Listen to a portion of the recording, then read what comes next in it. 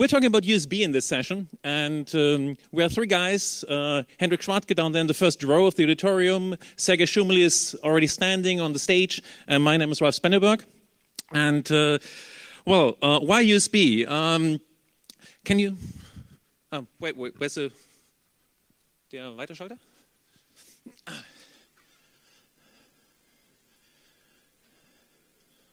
Okay. So why USB? Well, I don't know if any of you remember the Teensy framework a couple of years ago. Teensy framework was able to simulate hit devices, and you could compromise systems by simulating, for example, keyboard, which would then enter malicious strokes, keystrokes on your system. And back then we played around a little bit with the Teensy framework, and we thought this would be a great tool to actually test device drivers in different operating systems as well. So to simulate some totally different devices and to misbehave and to see how the operating systems would respond or react to that. Because of time constraints back then, we weren't able to actually go further with this research and forgot about it a little bit. And then Sergei joined our team, and he then proposed to do this totally different without hardware, just virtualizing everything and do some massive fuzzing using USB. So that's what we want to talk about, and we want to show you how we can actually do millions of tests in a very short amount of time to actually test different device drivers and to crash them. So to get you on speed on the past research on terms of USB, you might have heard about bad USB. Just recently this year, a couple of researchers were able to actually reprogram the firmware in mass storage devices and USB flash sticks to pretend to be something else. For example, again, to be a malicious keyboard doing some keystrokes on your system. So you plug in a normal flash stick and it turns out to be a keyboard. Then you might have heard of the face dance. The face dance is a genius tool. It's a really great tool. It has got two USB connectors, and you can connect two systems to it, one victim system and another controller, and you can then actually do some USB fuzzing. The face dance is able to simulate any kind of USB device, and you can interact with the other system. The problem with the face dancer is it is slow. So that's why we have one and we used it a lot, but that's not the way we wanted to do it, because you could just do one test in maybe 5 seconds or 10 seconds. And then you might have heard of USB fuzzing for the masses. That was one of the first attempts to actually do it in a virtualization environment. But still we do it a little bit different. But just to make you aware of the fact that there are some other people tried it first. So let's see. To show you the impact, why we want to actually take a look at it, and I'm sorry for the slides. There's something at the bottom cut off. I don't know why currently. But I think we can explain everything to you, so it will work. To show you why we want to actually analyze this, well, those bugs might be very critical. We've just chosen 2 bugs of the last year to show you how critical these USB bugs might be. They might lead to code execution either on Windows or on Linux. So you plug in a USB device into your machine, and the USB device executes code in your kernel space. And that's what we wanted to do, and that's what we wanted to find out, and what we wanted to analyze. So already 9 years ago at Black Hat Las Vegas, 2 guys postulated plug and root instead of plug and play. Still today, we're still finding bugs. We're still finding bugs in USB drivers, and we're still looking for them. And we will now show you what we've done and how we actually try to do it. Okay, well, we want to talk about USB we just got 25 minutes, so we just talk about USB at high level. And if you're interested, just read the specification. But it's about 600 pages long, so there's not enough time. Okay, so well, USB, we got, I split the view in two different parts. There's a driver initialization and a specific driver functionality. And we're going to talk about driver initialization. And well, on Linux, you got the USB core driver, which does the generic first initialization for plug-and-play capability. So at USB, the data goes over the wire at the physical layer, and at the logical layer, you got some endpoints, logical links, unidirectional, and well, at the enumeration at the beginning, after you plug in the USB device, the host system requests some data from the USB device, and the USB device delivers some structured data called descriptors. And there are some information like the power consumption, the identification number of the vendor and product, and so on. And based on this information, the USB core driver selects the best fitting driver. And well, we got some of them. There are the HIT driver for human interface devices like keyboards or mouses and joysticks. And well, the mass storage driver for USB sticks. And of course, there are some vendor-specific drivers. For example, a Wi-Fi USB driver and UDLFB, which is a driver for portable graphic cards connected by USB. And well, some of them got access to other subsystems of the kernel. The Wi-Fi USB driver got access to the network stack, and the graphic card got some access to the frame buffer. And if you are able to just trigger a bug in these drivers, you may also affect the subsystem, and this could be interesting. Well, if you are on Linux and you plug in a USB device and you run the dmessage command, well, this is similar to what you will see. There's above the red line, there's the USB core driver output. There you can see there are some informations from the information exchange at the beginning. And there are two interesting fields, the ID vendor, ID product field.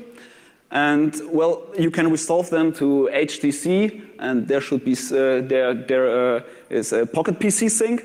And the USB core driver selects based on this information the best, the fitting driver for this device. And well, our goal is to try out all of them in the Linux kernel or in other operating system. And we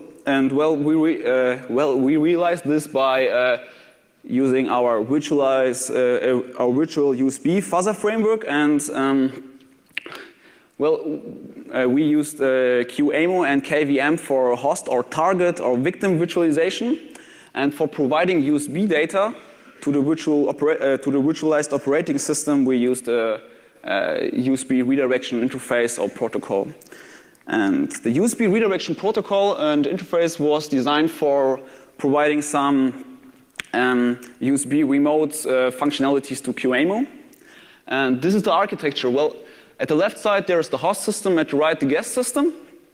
At the host system, you got the application USB redirection server. And the USB redirection server uses libUSB to attach a virtual USB device, and then acts like a stub driver and will redirect all USB data to the QEMU interface. And QEMU is able to parse the data, and then QEMU will provide the USB device directly to the virtualized kernel. And well, if you take a look, you may notice that this is useful for some man-in-the-middle purposes. And well, you're able to intercept the data for some reverse engineering or some dump fuzzing by changing some bits and bytes. But you're also able to just implement your own server, and this is what we have done. And the architecture of our framework looks like this. Well, we got our QEMU process, and we got a QEMU controller, which is responsible for starting the QEMU process and load snapshots. And I think virtual machine snapshots are well known. They're just safe states of the virtualized operating system. And the interesting part is the fuzzing infrastructure. Well, we got some implemented and written in Python, some USB emulators, and they are interchangeable. There is an API, and there is a fuzzer module, and the fuzzer module is able to intercept the communication and do some fuzzing, and is also capable to do some descriptive fuzzing by changing some informations for the generic first initialization. And the last part is the monitoring module, and well, the monitoring module is interacts with the operating system over the serial port, and if there is some misbehavior or a kernel panic or other crashes, the monitoring module will write these events to log file, and you can use them for investigations. And well, this architecture is independently, and we have no external USB hardware or physical USB hardware, so we can scale and we scale. Well, we have to implement a module for distributing tasks, and well, then you can use some multiprocessing or clustering capabilities. And we got two modes implemented to this framework. The first one is just the reload mode. Well, with this mode, you're able to test individual payloads. And after sending each payload, there is a restore of the virtual system. And the second one is more like the phase dancer or real world. Well, you keep sending until there is a crash and something goes terribly wrong, and just then you have to restore the system, and yeah. And this allows us to find some very interesting sequences of payloads which triggers some bugs. And yeah, this mode is, by the way, faster. And since every test case has its own identification number, you are able to just export sequences of them to files, import them, execute them, distribute them, and we will show their reproducibility in the demo. And so the question in this framework is, are we, okay, that's okay. So the question is, are we faster? Yes, we are. Compared to other sequential running solutions like the phase dancer board or our framework in the single processing mode, you're able to run up to 320 tests compared to just a half. And so you have to wait 2 seconds for just one test, and well, and we just run these tests on older Intel server systems. So this is not high end. You can do better if you want. And imagine you want to run 1 million fuzzing tests. Well, using the phase dancer or other USB fuzzing solutions, you have to wait almost 1 month to just do 1 million fuzzing tests. And if you just use our framework with the clustering capability, it's less than 1 hour.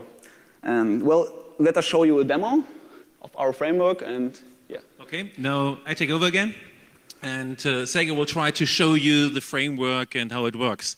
And we're trying to do it actually in real life. So Sergey will now try to connect to one of the systems back in our home office, and we'll try to show you the framework as it's actually working. And I hope it will work because the wireless Wi-Fi here is not very good, and he's using UMTS, and we're not really sure whether it will work.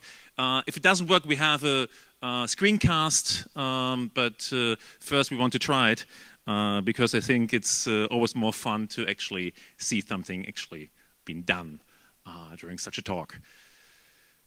So we have prepared, Sergey already told you that this framework gives each test case a unique ID. So you have to give you a better understanding, when we talked about payloads, what we mean by a payload is that we emulate a full USB device, send it to the virtual machine, and see how the virtual machine reacts to it. And we can not just emulate one device, but we can disconnect the device again, emulate another device, disconnect it again, emulate a third device, and then we have a sequence of payloads. And we have prepared a couple of payloads. The framework supports an archive solution. So he said just 1 more second. So let's see how long a second is. Anyway, We have prepared two virtual machines. We have prepared a Ubuntu 14.4 and CentOS 6, which pretty much means Red Hat Enterprise Linux. Currently we're only running on Linux systems. We're only testing Linux systems. We'll be sending a couple of payloads to them, and then we will show you the framework actually in action. So, are you ready?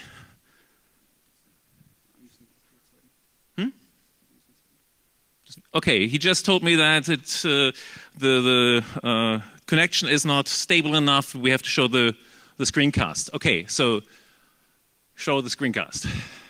I'm sorry for that, but I don't know if anybody of you tried the Wi-Fi here in this room. I think I had 76% packet loss. So, okay.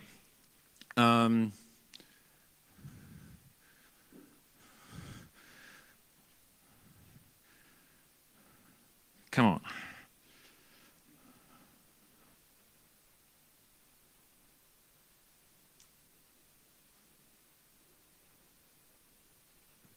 Okay, now we've got two screens here.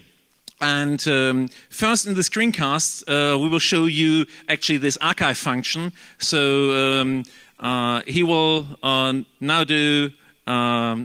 show us the archive. So there are several payloads prepared. We found much more already that actually crash systems. Those are just the payloads we prepared for today. And now we will start a CentOS 6 machine. A virtual machine, and we will send this payload to the machine. So this is, we're now inside a 2.632 kernel, CentOS 6, and now we will send the payload to this machine. As you can see in the back, the machine crashed. The machine is dead now. We just plugged in one virtual USB device. It's just one device which misbehaved a little bit. So we plugged in a device with a specific vendor ID and product ID, and then told the system, oh, well, you wanted to read this descriptor or that endpoint. No, sorry, it's not here. And the device crashed, or the system crashed. So now he started CentOS 6 again, and we load a different payload. And here now, this is a sequence of payloads. What you can see is that we have several times the enumeration phase. So we plug in different virtual USB devices, one after the other. All in all, there are 7 USB devices plugged in. The machine doesn't actually crash immediately. As soon as we start the attack a second time, the machine crashes. So there are sometimes cases where we need actually different misbehaving USB devices to get the operating systems to crash. Our framework is capable of finding those, of reproducing those in a way that even a kernel debugger can actually test these then. That's one great feature of this framework as well.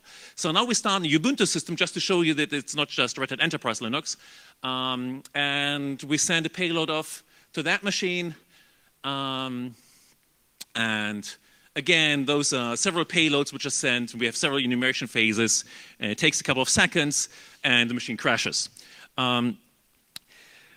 By the way, that's the reason why we virtualized it, because the enumeration phase, the plugging in of a virtual USB device and detaching it again, takes some time. And if you want to do it with a million tests, if you want to just change always just a little bit, using fuzzing, you need to actually scale that to run it parallel.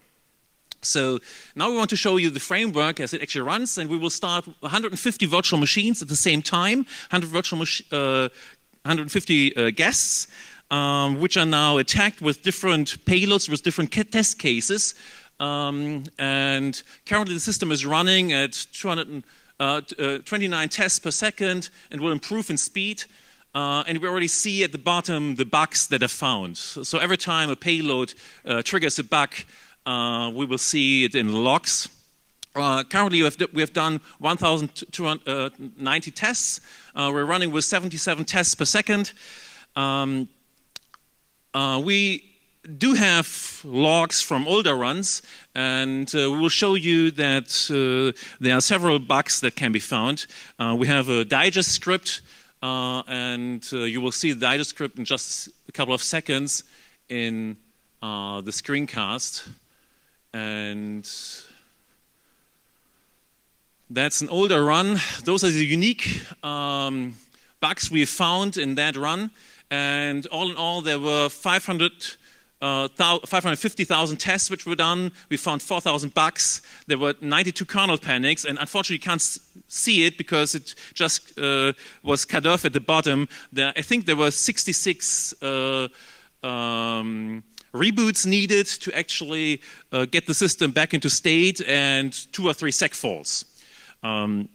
This is just by fuzzing, just dumb fuzzing of the systems in the device descriptors, in other places, and this is done by this framework, very highly reproducible, so everybody can use it and reproduce these bugs as well.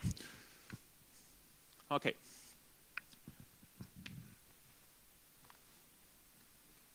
Yeah, question? Okay. Well, those 4,000 bugs, no, the unique ones were the ones you saw at the top. So the problem is, well, we haven't investigated these bugs yet. So we don't know either whether these bugs are exploitable. We don't know whether these bugs can affect other systems and stuff like that. So what we did is we just counted them. Those are the 4,000.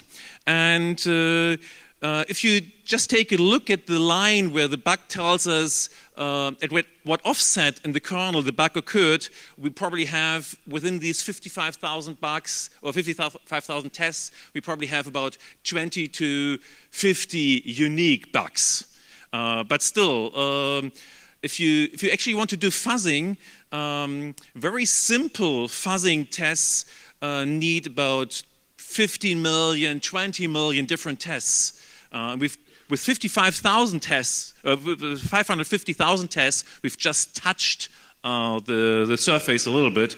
And Sergey will tell you a little bit more about what we are planning to do. We're just scratching the surface yet of the USB fuzzing we can do. Okay, well, we realized Linux monitoring by just configured the TTY on the serial port, and well, so we got our output. And this is quite simple. And of course, we want to do Windows fuzzing too. And yes, we are aware of WinDebug. And yes, we have to test it and we want to implement it. And of course, there is the lamer solution by just taking a picture or a VNC and look at the blue component. But this is not Black Hat-like. And well, like Ralf already said, there are just some bugs, and we did no investigation yet. And yeah, so in addition, we want to implement more specific emulators, like emulators for Wi-Fi, USB, or so on, to go deeper to the kernel and to test more. And so, well, at the conclusion, you will see some of them. This is a small selection of some bugs we found, or we can trigger. And yeah, we are surprised and shocked of the number of bugs we found with our framework on first test runs. And yeah, we also picked some of them and some special of them to verify by using the FaceDancer board. And yes, this shows us that this is possible, that these bugs are no artifacts of the virtualization. And yeah, you can say in conclusion, this is faster than anything else yet. And well, if you're interested in this project, we need help. And yeah, you got the files on the Black Hat CD or on the Black Hat website and on GitHub. And so if you're interested, just visit my GitHub. And yeah, are there any questions? Any questions? No question. Okay, well, thank you very much. And well, enjoy the rest of Black Hat.